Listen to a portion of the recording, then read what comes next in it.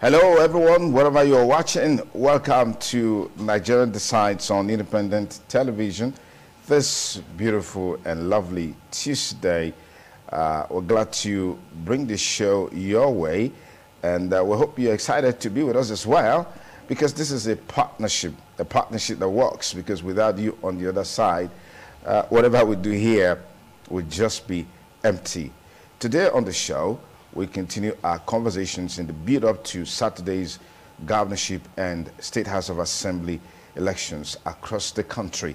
A lot of lessons to learn from the 25th of February presidential and National Assembly election. Now we're cascading to the governorship and State Houses of Assembly election. We'll be giving you a review of that in our opening, in the opening part of the show. My name is Sonny Duke Okosun. Also with me is my colleague, Philip Omo-Ogyupon. Philip, good morning and welcome to the show. Good morning, Sonny Duke, and good morning to our beautiful viewers. Okay. Someone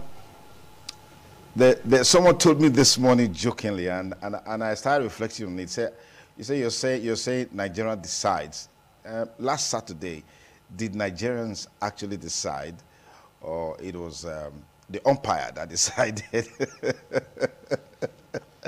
Well, it got me thinking. Can you imagine that? It got me thinking. And one of our staff here, who was putting this place together, by name Stanley, just said that out, and I started giving it some thoughts, in a sense that, look, there's a lot of sense in what the guy said. Yes, if you look at it critically, you will say that we need to salute the resilience of the youths. I see the youths as the heroes in this previous election, in the presidential election, and that of National Assembly, because they came out and they made sure that they took a decision in terms of their numbers. And if you ask me, looking at the issues about if really their votes counted, well, it trickles down to the emergence of a third political party. If we look at the National Assembly, we're going to be having a new look of members, who are being fed into the National Assembly. We could count and we see that since 1999, elections, we've not really had it this way, where the youths came out and decided that they want to make sure that there's a turnaround in the political space as per the candidates that have been fed in.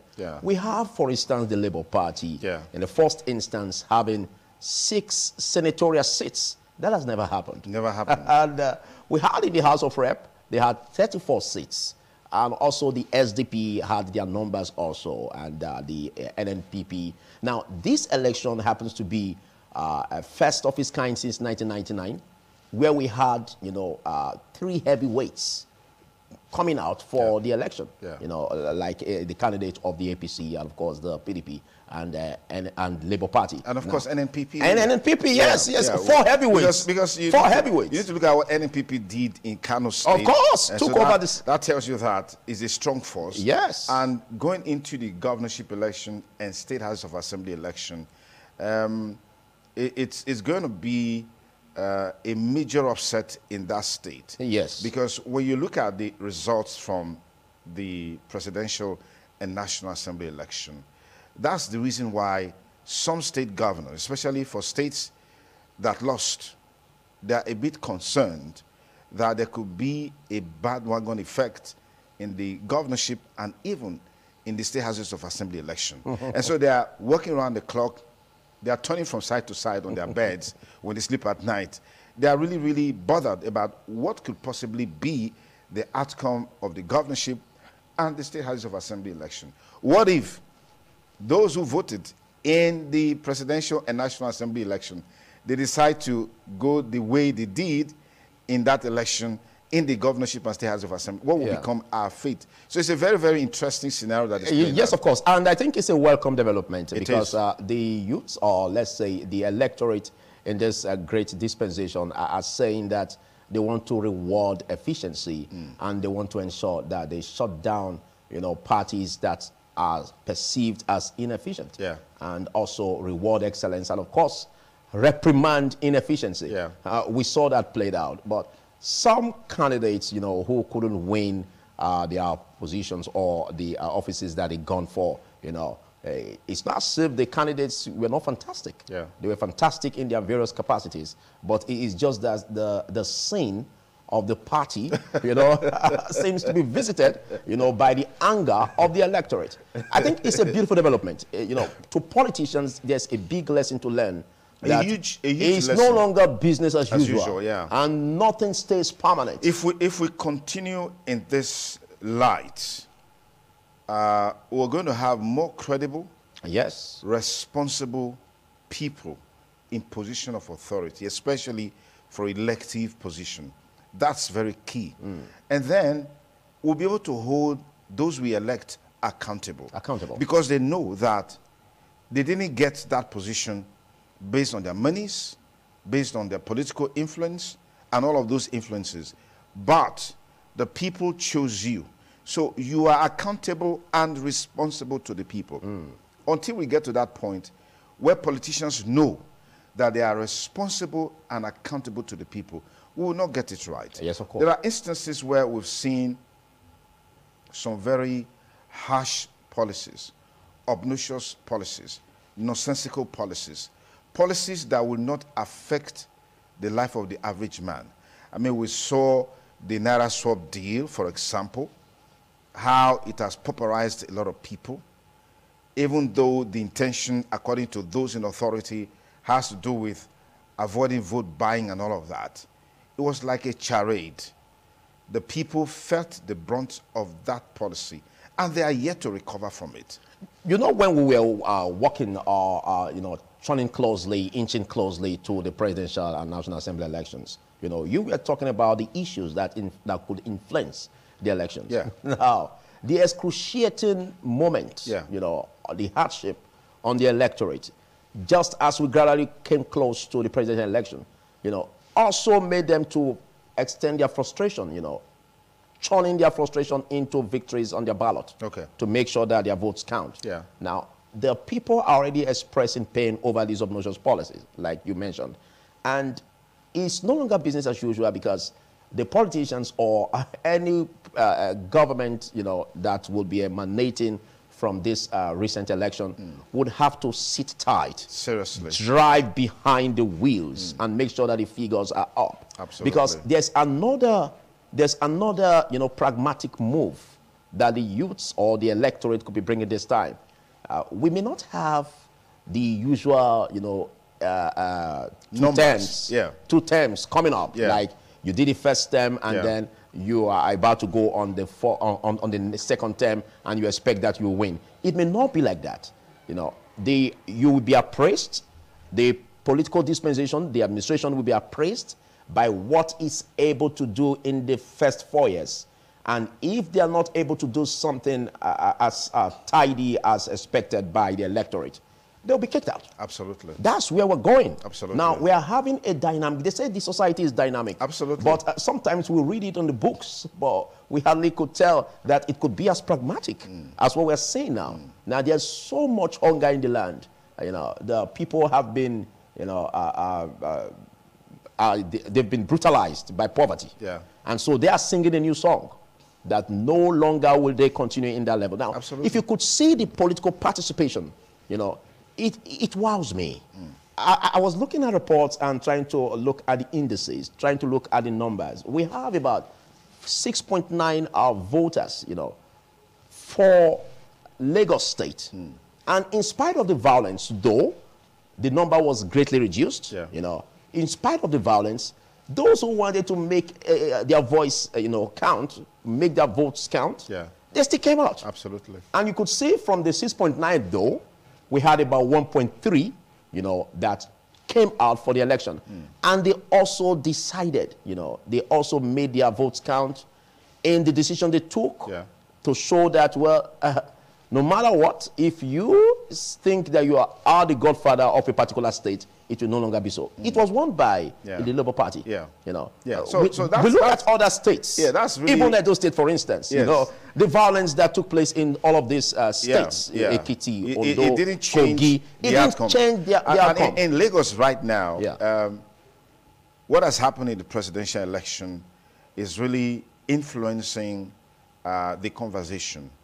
The popularity of the Labour Party candidate is rising. And there was a conversation recently about his ethnic background. Some said, oh, he's partly Igbo and he's partly Yoruba. He's married to a Yoruba man, a Yoruba woman, yeah, as it were. And then references were also made to the fact that even the APC candidate, for example, in Lagos State, originally is not from that state. Okay. So what is now the basis of bringing ethnic sentiments into politics? Let the best man do the job, irrespective of his religion, his tribe, his background, and what have you. So long as such a person has the capacity to do the job, he should be given a chance. Yes, of course. And about 28 governors will, 28 governorship elections is going to be taking place this Saturday. This Saturday. And the outcome of the presidential election, I can tell you for sure, is going to have a major influence in that election. Yes, of course. Whether on the positive or on the negative. It depends on how the people respond to it, because we've seen over the years, the total number of registered voters in the general election is about 82 million, according to INEC figures. Yes, of course. But if you look at the total number of people that actually came out for the presidential and National Assembly election, it's just a little bit over 20 million. Yes. That's very disappointing. Very disappointing. Very disappointing.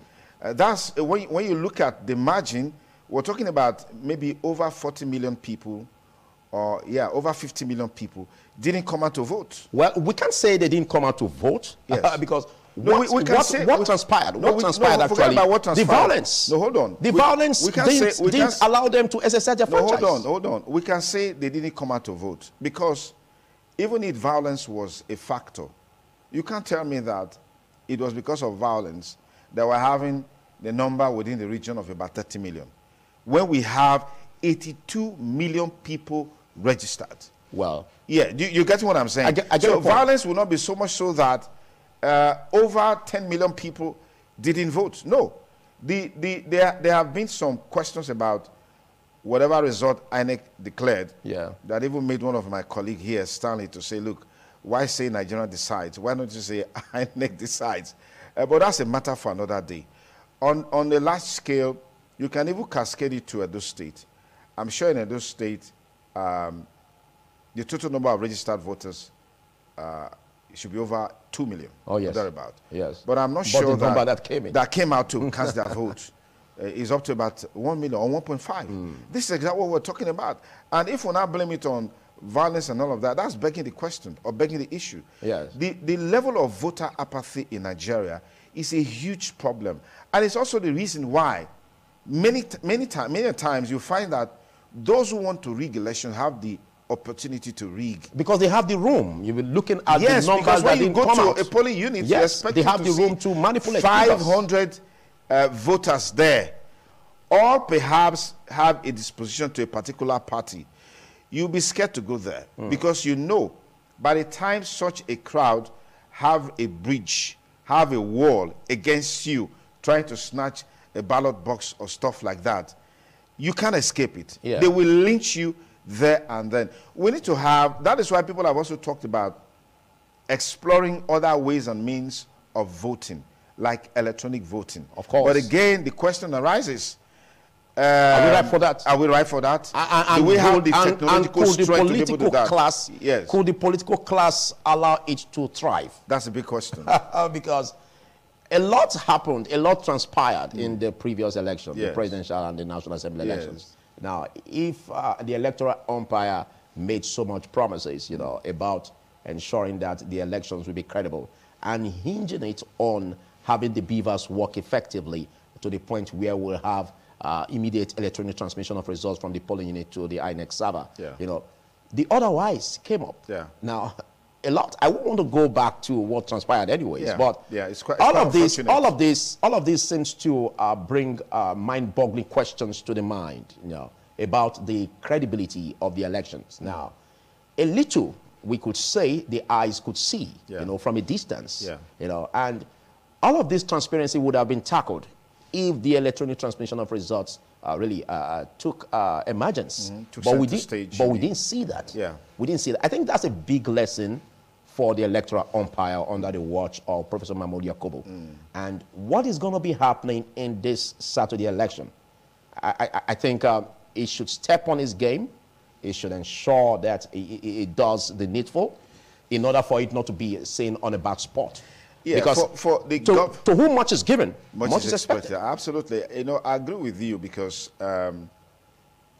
fortunately and unfortunately, we've seen beavers work perfectly, effectively, efficiently in governorship elections. Yes. Effectively, I mean, so effective that everyone started talking about it as the new elixir for our electoral process. Isn't that because it was the off-cycle state elections? Well, isn't that because it wasn't on a large scale? INEC has that, INEC should answer Nigerians on that. But the impact of beavers in some of these off-cycle elections brought a bit of credibility into the processes and gave us reasons to believe that this is really the elixir for our electoral process. And I believe that even increased the numbers of those who registered to ensure that their votes count, because they saw the, the development as a way of, making transparent polls possible. That conviction was there based on all of these feedback. But what went wrong? You know, Nigerians are still asking questions. Yes, and those questions are being answered by scientists, by technologists, by those who are in the know. Yes. INEC need to explain why on election day the server, wasn't accessible. Well, went we need down. We need to see, because like we have reports. Because on that day, where the polling units, polling officers or electoral officers made several attempts to send, and they couldn't access the server. But for National Assembly election, the server was accessible. Yeah. In some polling units, what some of the electoral officers did, they had to give the impression to the polling agents that they were actually sending to the server to let them off the hook. And immediately they left there, they collated those results manually, which was something, what bothers me the most about this whole conversation is the fact that November 2022, the INEC chairman denied a media report. I'm sure that story must have been a scoop. Okay. It must have been a scoop. But he quelled that rumor, saying that Beavers has come to stay and that Nigerians should disregard that rumor or that story that is the handiwork of mischief makers that wants to paint the organization in bad light. Well, there was even a press release to that effect by Barrister Okoye, who is the INEC National Commissioner in charge of voter education and all of that. All of these things that I'm saying, they are there in the public space. Yes. But fast forward to 2023. but we can't really hinge the blame solely or entirely on the electoral umpire under his watch. Okay, we'll blame you. No. We'll blame you. There's something I want to bring out. Now, there are many factors that could play out. Yeah. We always say that INEC is independent, but what percentage of independence does it have? Yeah. What manipulations or what are the tendencies that there could be? Philip, let me tell you something. You have a responsibility. From the political class. You have a responsibility on the electoral umpire. We can't take that away. You have your responsibility to write your name in gold. In spite of the forces against Professor Humphrey do you understand that? Professor Humphrey, do you understand that politicians Professor Humphrey can't be played with? Was the INEC chairman, as he then was, during the 1993 presidential election. The option A4, he introduced it, and he ran it to logical conclusion. Even when the military government of President Ibrahim Babangida, the first military president in Nigeria, made efforts to thwart that process, he went ahead with the results, declared the result, announced the result, and it was clear to everybody. It was audible to the deaf and visible to the blind that Chief MK Abiola won that election. Write your name in gold, because posterity will always judge us. Yes, but and that's exactly what is happening to. You see, It's not just about the now. What has happened now is something that will remain in our hearts and minds for a very long time to come. Yeah.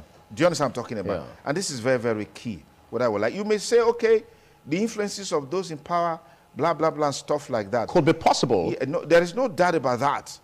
But you had the opportunity to do what is right. Do what is right and damn the consequences. Okay, I think a lot here will also be tested when it comes to the Electoral Act. Yes. 2022. Yes. And what the provisions are like. Now, basically, the court has given absent leave to the Labour Party presidential candidate and its PDP counterpart. Yeah. You know, to scrutinize the sensitive materials used during the election. Yeah. Again, we seem to be waiting for what could be popping up from that. Okay, because it's on the crucible. We'll talk about that much later on the second half of the show. It's still Nigeria Decides on independent television. Beautiful Tuesday morning.